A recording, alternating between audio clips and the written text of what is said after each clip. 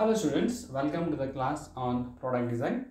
So in the previous video, we discussed about the how to make the target specification. So in this video, we are going to discuss about the setting final specifications.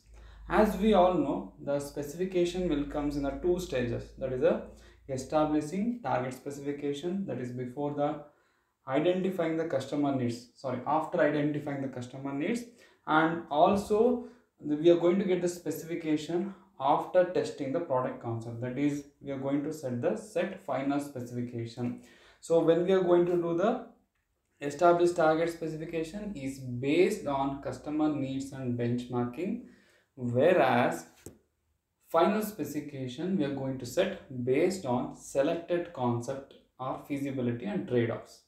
So let us see how to develop a final specification of a selected products. So there are 5 steps are there to to create the final specification. So they are as follows. So let us discuss one by one. The first one is develop technical model of the product. What is the meaning of that?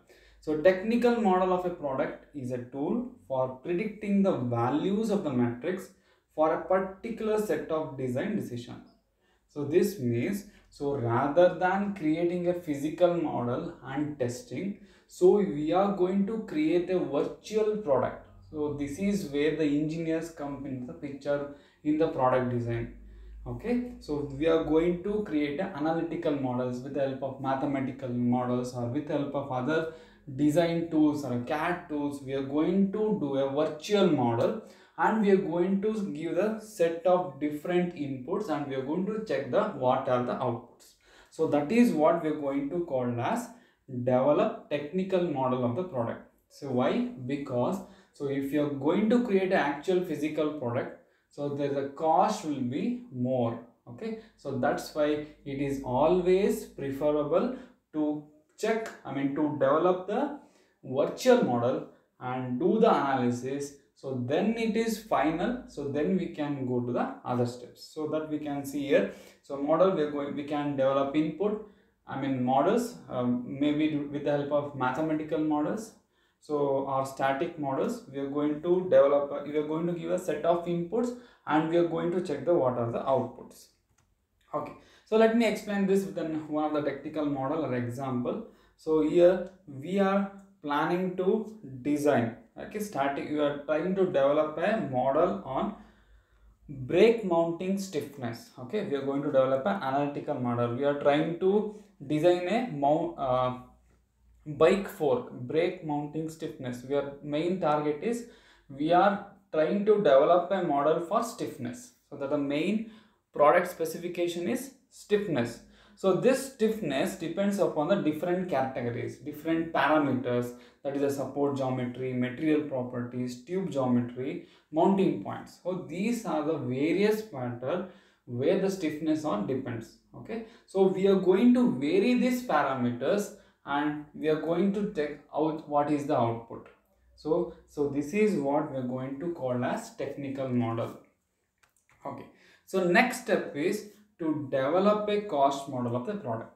So here the main aim of this step is to, can we achieve the target price? What is the meaning of target price means?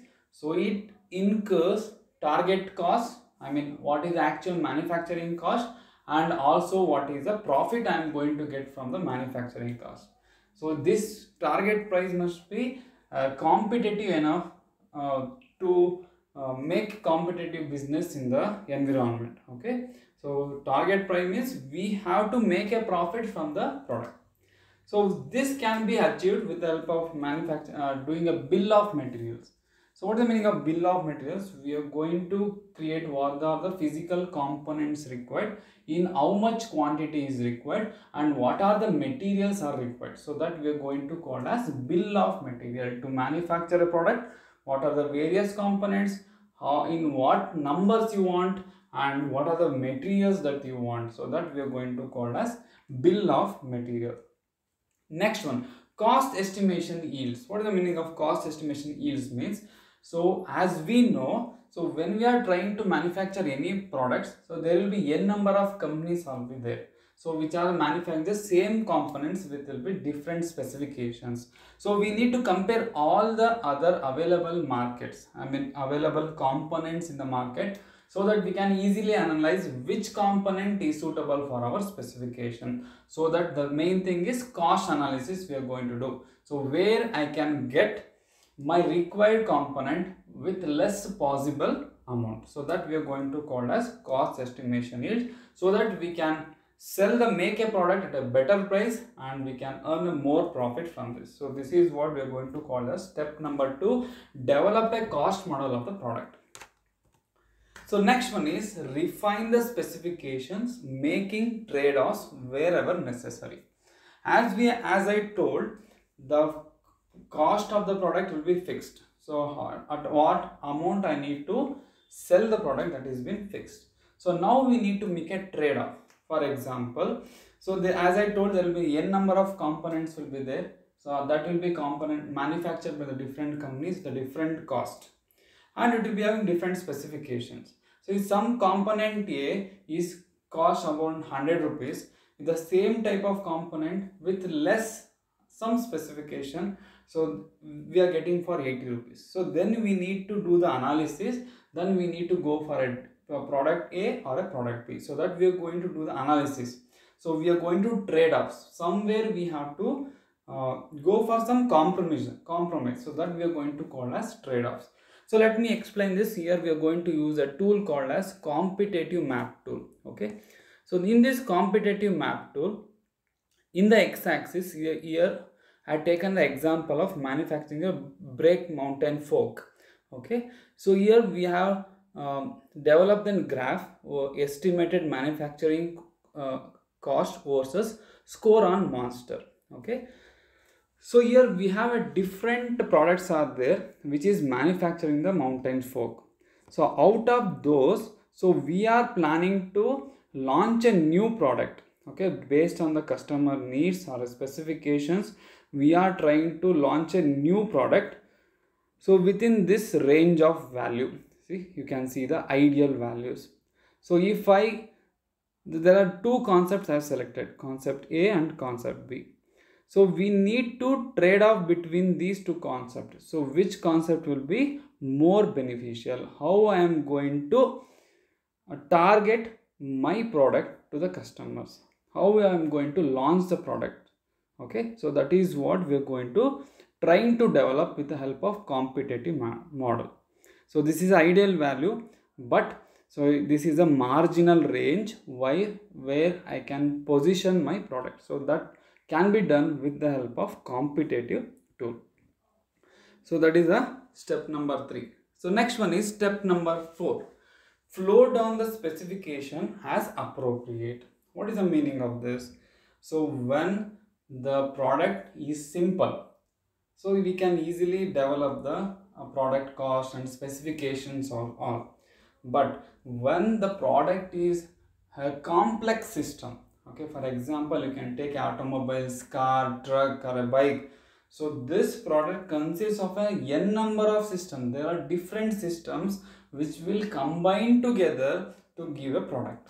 So therefore in this, if the system is so much complicated, we are going to divide the product into different subsystems, and we have to do the component specification, what are the manufacturing specification for each subsystem. So in this system we are going to combine it and we are going to check whether it is feasible in the market or not. So that we are going to call as the flow down the specification as appropriated. You are going to do the system level design. Okay, so we are going to bifurcate the system into number of subsystems if it is a complex system. So that is what the step number 4.